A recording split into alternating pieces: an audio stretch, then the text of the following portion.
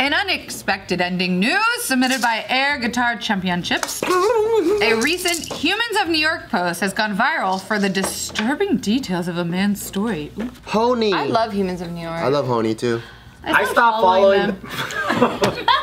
Drag them straight to hell. I do stop. I got bored. Me too. I was just like, meh. What is it for those of us who don't? Oh, Humans in New York. It's a Instagram page or like social media pages of so this guy, he's a photographer and he goes and he photographs people and then he like interviews them a little bit and he gets like a small sliver of their life into this caption. Sometimes it's really like, oh wow, really, I just unfollowed as you were saying that. Wow. Yeah, but now he travels the world, so it's not just New York, it's like all Humans over. of Paris. I see. Well, right now, this one was from Montreal. And so this is the photo. This is what the photo looks like. And I will read the Is that a sword or an umbrella? A sword? A cane? I have no idea. I think it's a sword. It's a sheath. All right, so the caption says, and then this is the person in the photo. Usually it's like we're reading their thing. Okay, Got it. So it says, you could make a horror movie about my life. My mom died of cancer when I was 5, and my father tortured me. I mean, tortured, really tortured. Chained me to a chair, slapped me with leather. It was like Jack Nicholson in The Shining, every single day. He'd never say a thing. He just kicked down my door and come after me. I was born into hell. I spent 12 years alone with a demonic presence, and now I'm nervous, really nervous. I play the piano to calm myself down. I always have these thoughts. They aren't even my thoughts. Fat fuckers, fucking bastards, fuck them all. They're my father's thoughts. The violence is inside of me. My energy is black, black, black. I used to kill little birds when I was a kid. Red flag. Then I moved on to cats. By the time I was 17, I was beating the shit out of everybody. Bigger than me, taller than me, I didn't care. It was more torture to keep it inside. If I kept the violence inside, I'd mutilate myself, suicide myself. A few years ago, I set a guy on fire. It was 3 a.m. He was passed out beneath the bridge, just some druggie. I didn't feel a thing. I felt like laughing. If anything, I felt free. Wow, I don't understand what the lesson is here. Right? Like, usually there's like... He self-incriminated himself. Yeah, but now Humans of fucking Montreal probably need to report this as like a confessed Everyone murder. is pointing to the guy, Brandon Stanton, which is the photographer behind this project.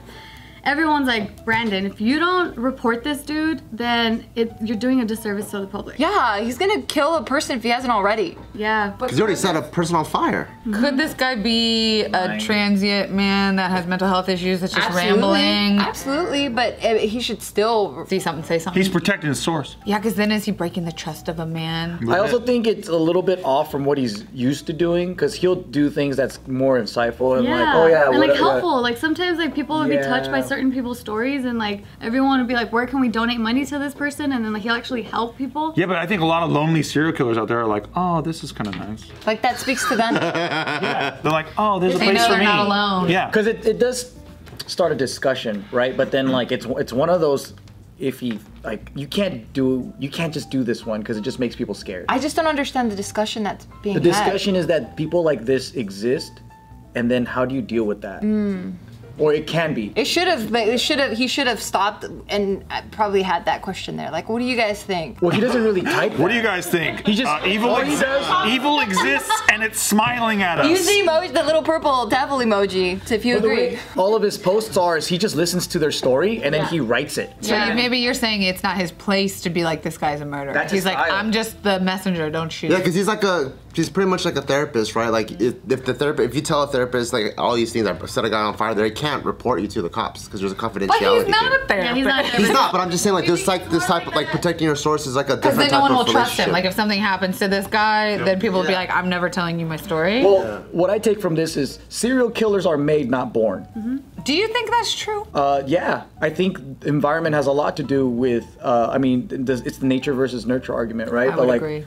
Yeah, if they didn't have that trauma would they express themselves in this way? Yeah, that's usually what I see in a lot of movies. So you're probably right. Because you know what they say about the movies. Everything you It's see true. is real. I'm just kidding. No, for real though. Even in Dexter, the TV show, Based on another true story. fake thing. But yeah, they're saying. But yeah, like when he was a kid, he like witnessed people being sawed off. Have you ever heard of trauma bonding? It's when someone who's had trauma in childhood, as an adult, they relate trauma to love because the trauma usually came from someone close within their family. So they'll be like, even though this person beats me or like my new boyfriend beats me, I see it as love because my mom used to get beat and I love my mom and I see that as love, and that's like trauma bonding. Oh yeah. Or they recreate past traumatic experiences because that is love to them. Oh. Dang. But this guy killed birds. Isn't that like a tall tale Cats sign? and set a human on fire. That's actually someone commented. This is a textbook serial killer. Like if you don't Sounds report that him, way. then Yo, so what happened? Has he reported him? that's it. Like he hasn't followed up with anything on his Instagram or his Twitter. Like he really hasn't commented on this that I've seen at all. And people are just replying on Twitter like It's just funny because it's so different from his usual post. It It's is. like if I was on a park bench like this and in the caption it said, "Yo, I just shot a dude last week."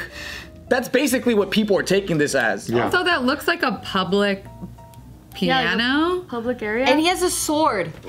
What kind of tunes does he play? There's a tattoo on the guy's leg. Like he has things that identifying traits. The funny thing is, what city are you allowed to walk around with a medieval-looking dungeon sword like that? Maybe Portland? And he doesn't look transient like this. Well, does that look dirty to you? The piano looks pretty homeless though. His shirt has a Grim Reaper on it. Oh, that's Is he creepy. sitting on a cooler? It looks like the piano bench. It's painted. I think plaid pants in Montreal, we could find this guy. I'm saying that they have those public pianos around the world. probably and there it's all the time. That's what I'm saying. Someone should just go to that public piano in Montreal. He just fucking chopped somebody with that sword and he went to go play the piano to relax. Also, is that plastic? Like, shouldn't he be like pulled over carrying a fucking sword around? Some bicycle cop could pull him over, Yeah. And I'm like, ring, ring, ring. Yeah, so someone even tagged the Montreal police on Twitter to this post here, and so they said that after verification, no such event has happened in Montreal over the last few years, and no complaint has been filed about So he made it up. But if it was another transient guy, It could have been like he could have been a different city that did it if he did do it. Yeah. That's If what he people are did. saying. That's why it's tough, and like unless you catch them doing the crime, you can't really prevent crime. You know, you can't say like this guy like no minority arrest report. him, before he does the next crime. Oh no. How do we catch this guy? Dude, that's like, do you guys remember that O.J. Simpson book where he wrote a book called If I Did It? Yeah, and he details everything about the murder in it. Yeah. If he did it. And just said if I did it. This is what I would. He did that? Yeah, it's the same kind of moral quandary thing where it's like, is this okay to do? Well, just double jeopardy. That's how they got Ted Bundy to confess.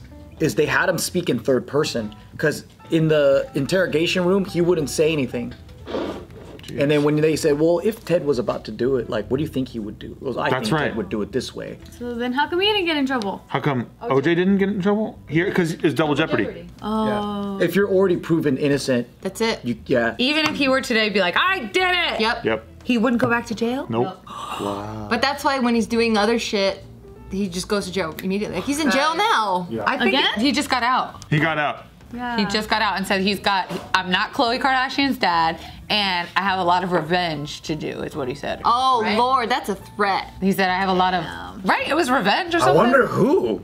There was a fucking bomb SNL sketch about that where they had. Who still watches SNL? Well, it's I not very often, but I found this one. It's Keenan playing OJ, and he's on a date with like a millennial chick, and he's like, "So you don't watch the news or anything like that, right?" And she's like, "Absolutely not." And he's like, "Okay, thank God." Like, it's pretty good. It's pretty Imagine good. seeing OJ on fucking like Raya or something, or like Bumble. I'd go on a date.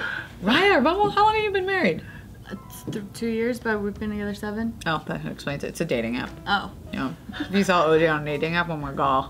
Oh, yeah, that'd be tea. creepy. But yeah, so another tweet comment here. It says, I hope you reported him to the police. It would be irresponsible if you didn't. And if you have details of crimes that you're withholding from police, and you have details of crimes that you have withholding from the police, do the right thing is more important than content and clicks. So yeah, like that makes me think like, Is it real? Not just that, but like right now, because everything's being promoted on social media, like everything's just like, it's all out there. Like, where do you draw the line in terms of like, hold on, there should be repercussions for what you're saying? What was that guy thinking posting this too? Was he like, here comes the drama, or do you think he was just doing his job? Knowing his brand and what he's done like over the years, I don't think his whole thing was I'm gonna go viral, because He's already viral. He's already viral. yeah, he's really well known. I mean, his post's been published too by, I think, like major media sites and whatever. And he's just a storyteller. Yeah. So he doesn't need the clout. No. No, I just think it's just what he does is he just interviews and talks to people, and then he writes the most interesting thing about them in the caption. And I think that was the most interesting thing during their conversation that popped out, that he wrote in the caption. Well, it's also interesting that it doesn't sound like a guy, like he talks about The Shining and he speaks eloquently. It doesn't sound like a madman, just like barking nothing. It sounds like he told a complete story in his caption, which makes you go like, ooh. Yeah, and it's pretty cookie cutter too. Like it's like almost like a textbook, like Law and Order episode, like serial killer note kind of thing. I don't know. It's. Like I always had a feeling that he tweaked what people said to make it sound better. yeah, I mean, I don't even know, you know, because has there been people coming out saying like, hey, that was me and I didn't say that? See, I don't think that he changes what they're saying. I'm just saying like he's not writing verbatim what he's saying. Like he's editing some of it. Like He's making it sound flowery. Yeah, exactly. That's what I think he. I don't even know what the guy looks like. Oh, I can show you. The Humans in New York guy. It'll take me a second, but I could pull it up. Why do you say that? Because it's interesting, only because I'm in front of the camera of all these things that I do. Like, but there's other publications or like teams out there that are in social media and their face isn't even on the thing. Look at this guy's fucking face. Talk on. about a punchable Laughable face? Yeah? Yeah. Hold on. And here. Okay, I get it. I'm just kidding. No, I didn't know that. Like, I don't know, because I couldn't tell if he was white or black or whatever. That just looks normal to me. He does look like a normal No, guy. he's got the Eli Manning thing going on. Oh, I thought he was doing this. From over here, it looks like it. He just looks, that doesn't look like a clout chaser to me. It doesn't, right? He looks like, Just a guy. He's a regular guy. Just a guy doing dude Trying to things. get stories and pictures. Yeah. I wonder if he makes money off of that Instagram. He does have books. Oh, because duh. That's where the money comes.